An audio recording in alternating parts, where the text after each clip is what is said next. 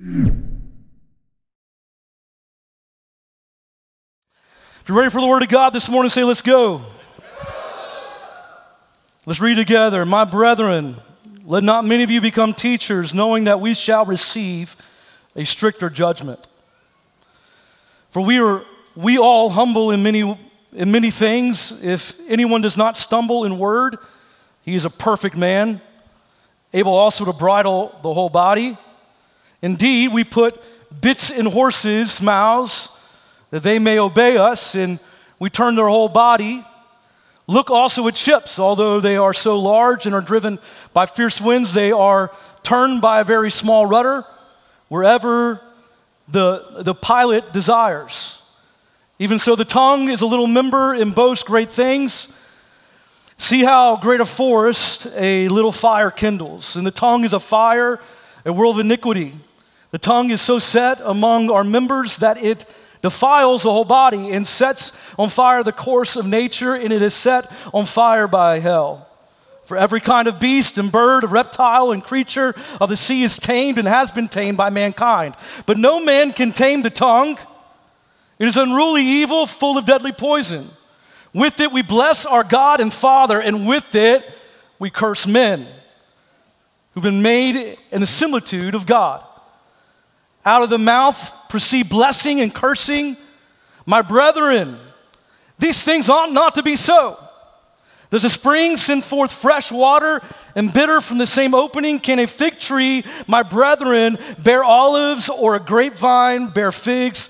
Thus no spring yields both salt water and fresh. If you like my notes this morning, you can text notes to the numbers on the screen. What's in front of me will be in front of you. Let's pray and let's ask the Holy Spirit to speak to us this morning through His Word today. Holy Spirit, we thank you for your Word. It is a lamp unto our feet and a light unto our path. And Lord, I ask today, God, as we open your Word, that God, you would make it alive in our hearts. Lord, it wouldn't just be words on a page, God, but Lord, it would penetrate the places within us, God, so that, Lord, we might not just be hearers, as we have talked about already in James, God, but Lord, we would be doers of the Word. Lord, I believe today, God, that as we look at your Word, Jesus, that, Lord, there's been words spoken over people in this room, words that have held them back from their calling and their purpose. And God, I pray by the power of your Holy Spirit, God, that, Lord, today they would find freedom, Jesus. Lord, whom the Son sets free is free indeed. And so, God, we ask for you to move and you to work in every life and in every heart, in my own heart, oh God. Lord, I come humbly before you today, asking, Lord Jesus, for you to fill me up to overflow, God. Lord, that my words would be few, and God, Lord, we would receive from you this morning and not myself. God, we thank you, we love you, we bless you, and everyone said in this room this morning, amen, amen, amen. You know, good coaches, they know the right words to say to their players in order to get out of each player individually their best, right? They know how to speak to each player individually, how to talk to them so they're able to perform, they're able to do well in the game that they are playing. Some players will receive one word differently than another, and so they'll learn how to talk to each player individually. You know, for my son, before he plays basketball, I've talked a little bit about that here on Sundays. Before he plays basketball, though, I'll encourage him. I'll say this, Caleb, man, you look good, you feel good, you are good. Now go have fun. You look good, you feel good, you are good. Now go have fun. And I do this a little bit tongue-in-cheek. I do this because I want him to get out of his head any mental stuff that might be there. I want him to forget about other people and just play his game. I want him to be mindful of his teammates, but just to play his game and not worry about what's going on and just have fun with it, right? Because you got to be loose, right, when you're playing sports and have this confidence. And so I'll encourage him with that. And we do this whole huddle thing. I'll give him a pep talk before the game. whole 9 yards. But how many of you know that words are powerful? What we say to individuals is powerful. We can use our words to encourage someone, or we can use our words to discourage someone. When you look at Scripture, at the very beginning, what does it say? In the beginning, God created the heavens and the earth. God spoke the universe into existence. God spoke this planet into existence. God said, let there be light, and what happened? There was light. Words are incredibly powerful. God's words are incredibly powerful. Some of you in this room right now, you're walking in the ministry and walking in the plan that God has for you in your life because someone saw a gifting inside of you. Someone saw potential inside of you. Someone said, man, they've got something on them, and they called out destiny within you, and you took it and you began to walk in it. Some of you in this room, you received a prophetic word from someone. And you said, man, I grab a hold of that. I'm going to walk it out. How many know that somebody can give you a prophetic word, but it also takes action on your part to walk it out as well? It takes action steps. And also with prophetic, we've said this around here, that if someone gives you a prophetic word, you can either receive that word or you can reject it. You can say, that's not for me. That's not what I want. Right? Or you can say, man, I received that word. I'm going to walk in that and walk in my destiny. While many of you also in this room, you're not walking in the calling and the potential that God has for you because someone spoke death over you. Someone spoke words to you and it hurt. Someone spoke words to you and it tore you down. Someone said to you something around you, about you, that you heard about, gossiped about you, and now you're walking defeated. There's an old saying from the previous generation, so to speak, and many of you who are older know this, but they said, sticks and stones might break my bones, but words may what? Never hurt me. It's not really true, is it? That comes from a generation that has a thicker backbone and carries a little bit more oomph with them, and the generation nowadays, it might feel like, man, they're a little bit on the weak side, but man, that statement still is not true. What is true is the proverb, death and life is in the power of the tongue.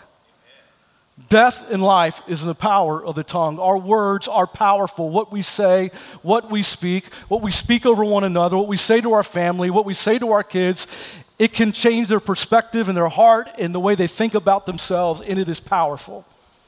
I really have 3 goals this morning. I've also got 3 points, and I've got 3 things to apply to your life.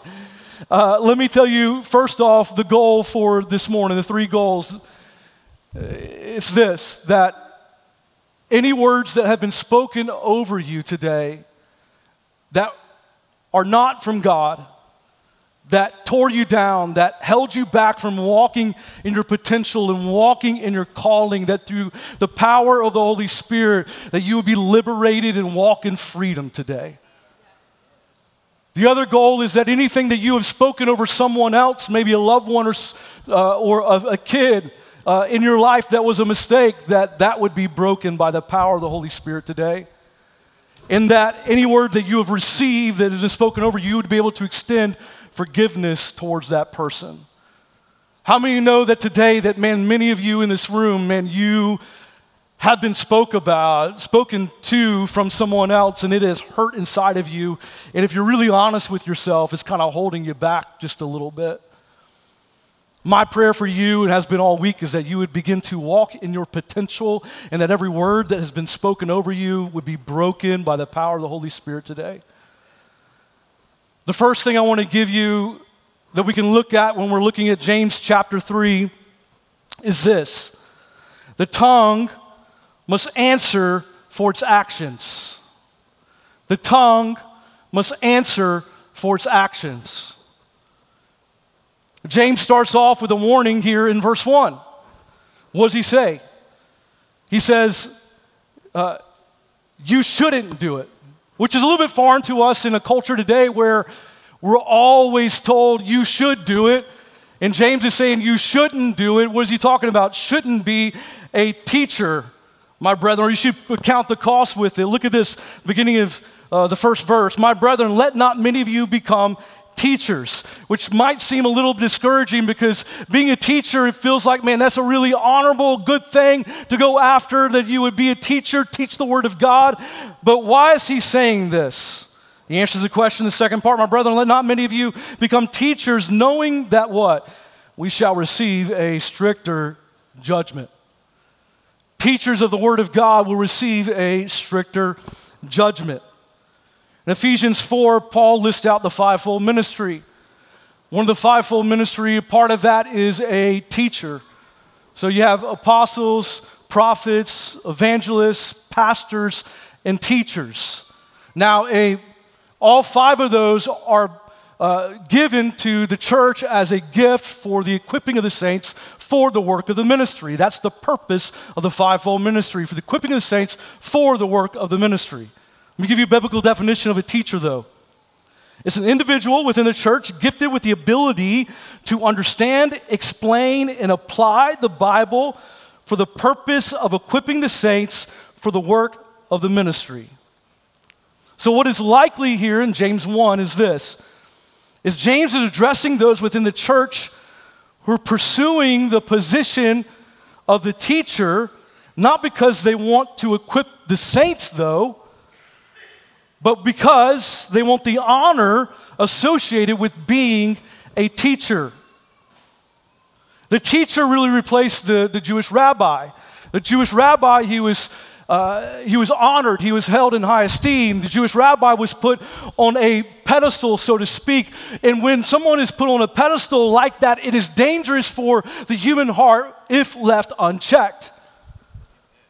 And so James is warning, saying, man, you don't want this job, you don't want this dangerous occupation, because you are going to be judged more strictly.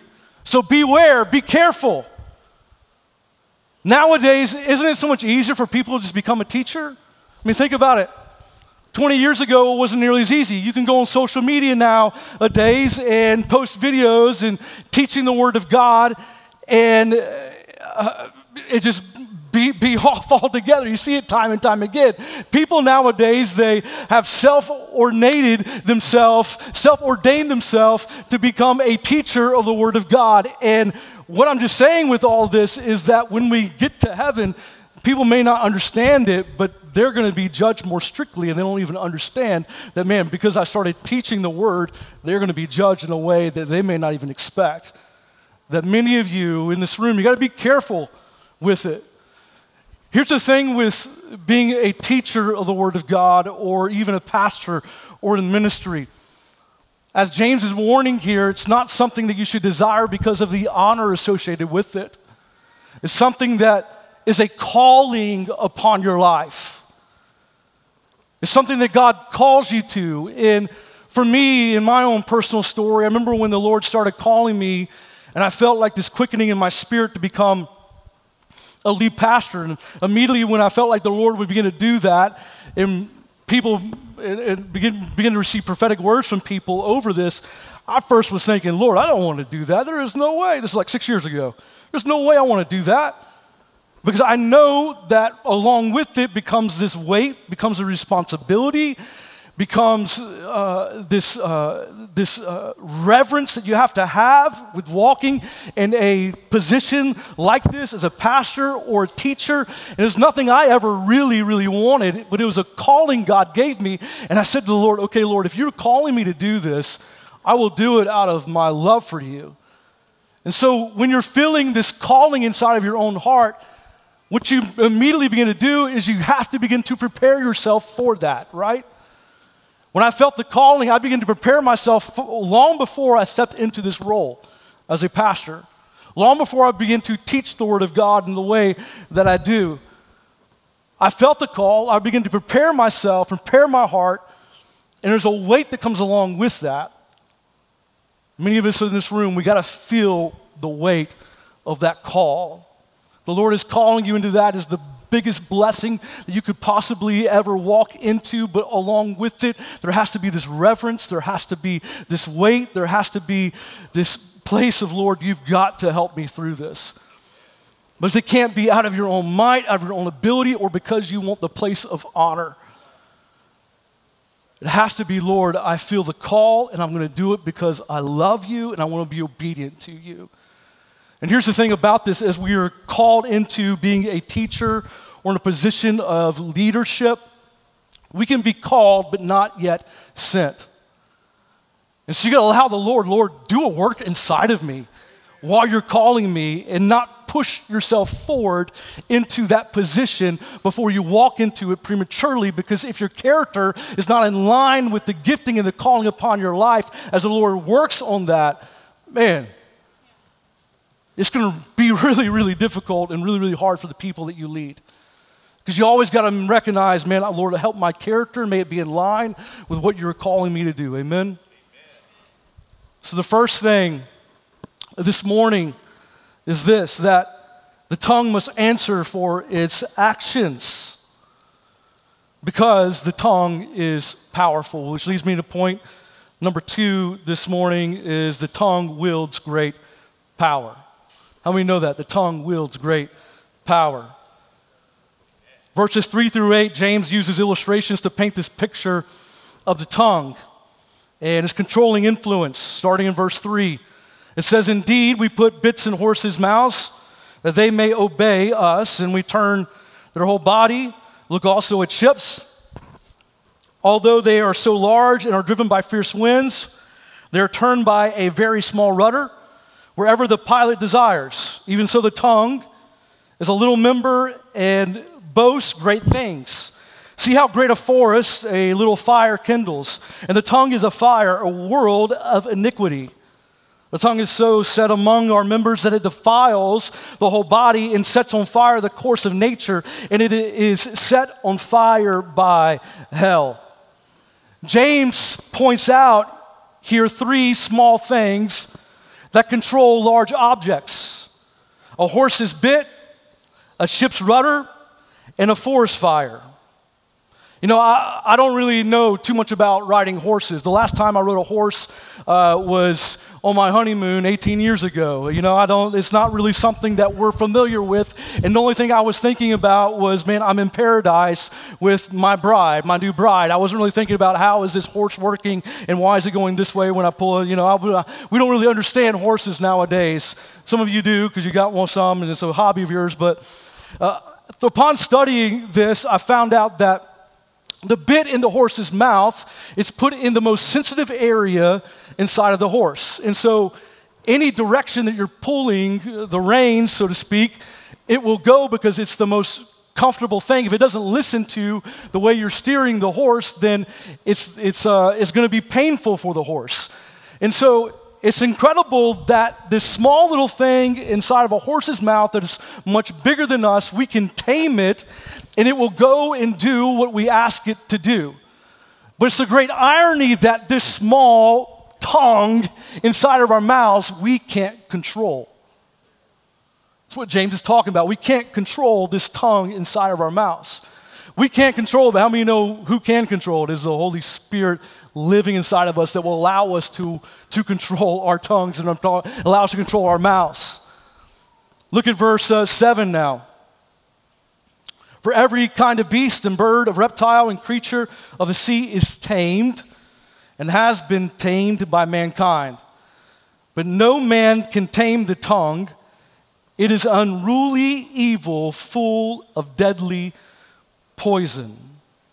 James is taking us back to Genesis chapter 1, when God created every beast, bird, reptile, flying creature.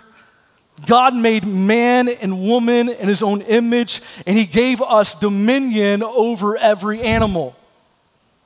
A function of this dominion is taming the wild things, taming animals. How? Using a leash, a bit, a gate, or a command. Animals that are much bigger, much stronger, much faster than us, mankind has been able to tame because God has given us dominion over it.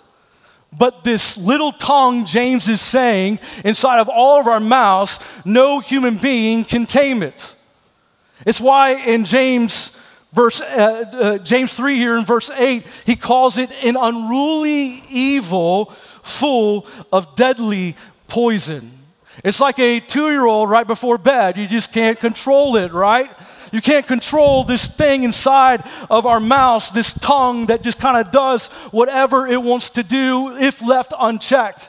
It's what causes us to pick up our phone and make a post on social media that's divisive, or make a comment about something that we don't really understand and don't have the context of it. It's what causes us to speak harsh words towards friends or behind their backs. It's what causes us to tear down even our kids when they don't deserve it.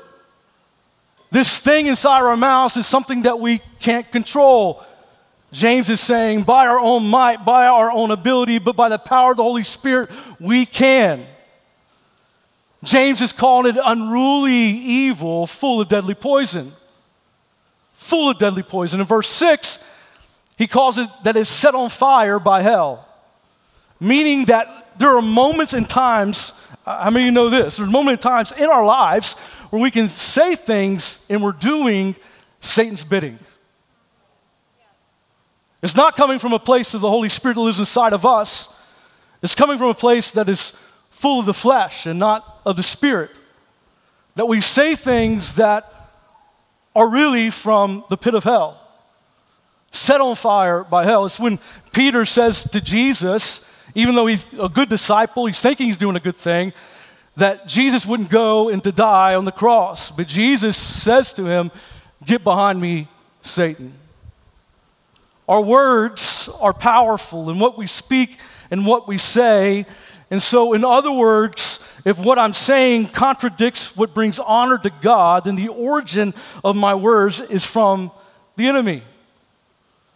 If what I'm saying, if what I'm speaking contradicts God, then the origin of my words is from the enemy. So point number 3 this morning here in James is the tongue lacks consistency. The tongue lacks consistency. Verse 9. With it we bless our God and Father, and with it we curse men who have been made in the similitude of God. With this tongue we bless God, and with the same tongue, and sometimes even with the same breath, we will curse men. May what we say and what we speak line up with our worship on a Sunday morning. May we be the same people here as we are outside of the church. May what we speak and what we say line up and give glory to God and God alone. Because our issue is not controlling this tongue, because no man, no person can control it, but it's more with dealing with our hearts. It's why Luke writes and says, out of the abundance of the heart, the mouth speaks. What is inside of your heart is going to come out verbally with your mouth. Our words reveal what is in our hearts. Look at verse 10. Out of the same mouth proceed blessing and cursing. My brethren, these things ought not to be so. Does a spring send forth fresh water and bitter from the same opening? Can a fig tree, my brethren, bear olives, or a grapevine bear figs? Thus, no spring yields both salt water and fresh. James here is giving the example of a spring that has fresh and salt water, or a fig tree that grows olives, or a grapevine that produces fruit. What James is getting at, and what James wants us to see, is that a plant's fruit is supposed to correspond with the plant. It isn't enough to try to tame our tongue by simply refusing to talk. Because we're not going to just stop talking, right? We have to deal with the source of what's coming out of our mouth, which is our heart. Why? So that our worship, it matches our words. So what James shows us is that if you want to know how your heart really is, pay attention to the words that are coming out of your mouth. If you want to know what's really going on inside of your heart, which really is the heartbeat of who you are, listen to your words. Like, really listen to your words. So So this is what I want to do now. I want to give you 3 things that you can apply to your life to allow your heart to be in line with your worship, that your words would in line with your worship. The first thing is this: be honest with yourself. Right? We've got to be honest with ourselves. What does this mean? To be honest is to confess, to repent for the ways we have used words to tear down instead of build up. We need to repent for whatever we've said to others. You know, repentance is this: when Jesus said, repent for the kingdom of God is at hand. Repentance is to change the way you think. The way you change the way you think is to change your heart posture before the Lord. To change the way you think, for the kingdom of God is at hand. We've got to be able to repent, be honest with ourselves. Where have we spoken things that have tore others down? Maybe today we need to repent even inwardly about the things we've spoken about ourselves. Give ourselves grace. We've spoken death over our own selves, and it's caused us to be held back from what God has for us. We've listened to the enemy instead of listening to the Spirit of God living within us. May we repent of that, of the things we've spoken of ourselves. We've got to become to a place to where we repent. In Proverbs it says this, though, because although we can use our words to hurt, we can also use our words to heal. It says this in Proverbs 12:18, there is one whose rash words are like sword thrusts, but the tongue of the wise brings healing. Know this: your words, they have power to heal. Your words have power to heal. And so here's my encouragement to every single one of us in this room: use your words to heal. Use your words to bring healing. Use your words to extend forgiveness. Use your words to offer forgiveness towards a person you may have offended. Use your words to bring healing. The second thing I want to give you to align your heart with God, so our words align with our worship, is fix your eyes on Jesus. Fix your eyes on Jesus. And of course we know to fix our eyes on Jesus, and we say this in context oftentimes of, man, when you're going through a storm, just fix your eyes on Jesus. But what about the context of our mouth, our tongue, and the way that we speak? Because the Bible has a lot to say about how Jesus spoke and how Jesus used his words. How did Jesus speak? Let me tell you, as a young boy, Jesus was found by his parents in the temple, sitting among the teachers, listening and asking them questions. The text says that all who heard him were astounded at his understanding and answers, which shows us that Jesus used wise words. When driven into the wilderness by the Spirit to be tempted, one of the temptations was for Jesus to use his words to command the stones to become bread. The issue was that Jesus was being tempted to utilize his divine power to serve himself. But Jesus responded to each of Satan's temptation with scriptures. Jesus used God's words. When a man possessed by a demon came out of a synagogue, Jesus spoke directly to the demon and commanded it to come out, and the spirit obeyed him. The onlookers saw to one another and said, "What is this word? For with authority and power he commands the unclean spirits, and they come out." Jesus used words that brought freedom. One day while Jesus was asleep on a boat, the wind and the waves began to break against it, filling the boat with water, while the disciples used their words to accuse Jesus of lacking compassion. Jesus spoke directly to the sea, saying, "Peace, be still," calming the winds and the waves. That shows us that Jesus used authoritative words. When a rich young ruler came to Jesus asking how he could inherit eternal life, the Bible says that Jesus looked at the young man, loved him, and said to him, "You lack one thing. Go sell all that you have and give it to the poor and come follow me. The rich young ruler walked away sad because he loved his money more than his maker. But Jesus still spoke hard words. That night when Jesus was in the garden, kneeling on the ground with sweat and blood dripping from his face, he knew that soon he would carry a cross and absorb God's wrath. This wrath didn't belong to him. It was God's response to our sins. Not just the sins of our bodies, but the sins of our tongues. Every harsh, every hateful, every oppressive word, every unkind word, lustful, manipulative, covetous, jealous, arrogant, self-righteous, and people-pleasing word we have or ever will demand the holy judgment of God. Jesus knew that he came from heaven to earth for this moment. And in that moment, he used his words to speak to the Father, saying, Father, if you are willing, remove this cup from me. Nevertheless, not my will, but yours be done. Jesus spoke obedient words.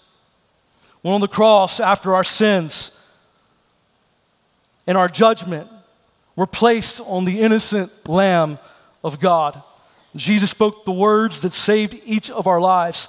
It is finished. Jesus used redeeming words.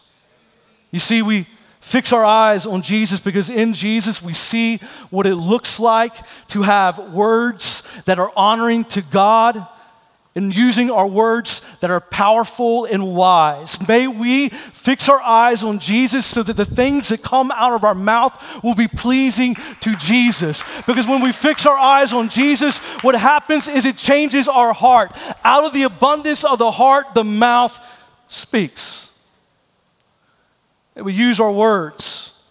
May we use our words to be wise. May we use our words to build each other up. May we use our words to encourage one another. May we use our words to call out destiny in others in our lives, to see the promises of the Lord being fulfilled in each other's lives because of the words that we speak to one another.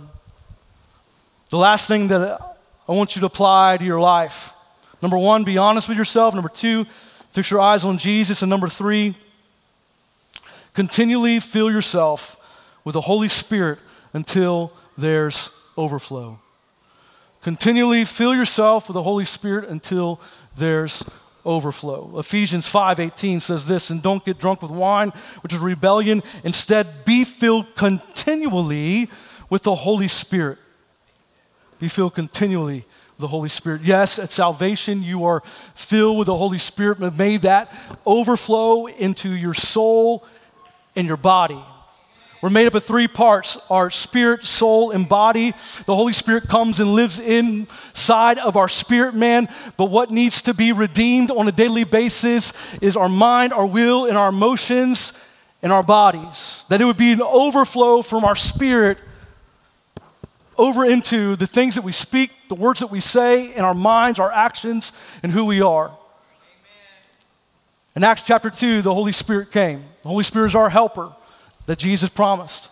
And he fell upon those people in the upper room. And they were set ablaze with tongues of fire, speaking words of other nations. And they heard these words and were drawn to Christ. And from that place, 3,000 people came to the faith through a message that Peter spoke. But it was done because the Holy Spirit redeemed their words. What we need in this time that we live in is the Holy Spirit to fill us up to rivers of living water, that what comes out of our mouth would be pleasing and honoring to God. We can't do it on our own, right? What's the only way that we can do it? It's the Holy Spirit living inside of us. James talks about there's no man that can tame this small tongue. But I'm here to tell you, the Holy Spirit can. With His help, He can. But as I talked about at the beginning, my main goal here today is this. I believe there's many people in this room today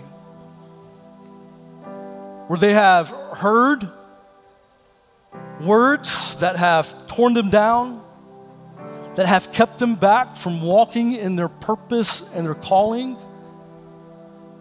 And it has destroyed really their ability to be confident in who God has made them to be.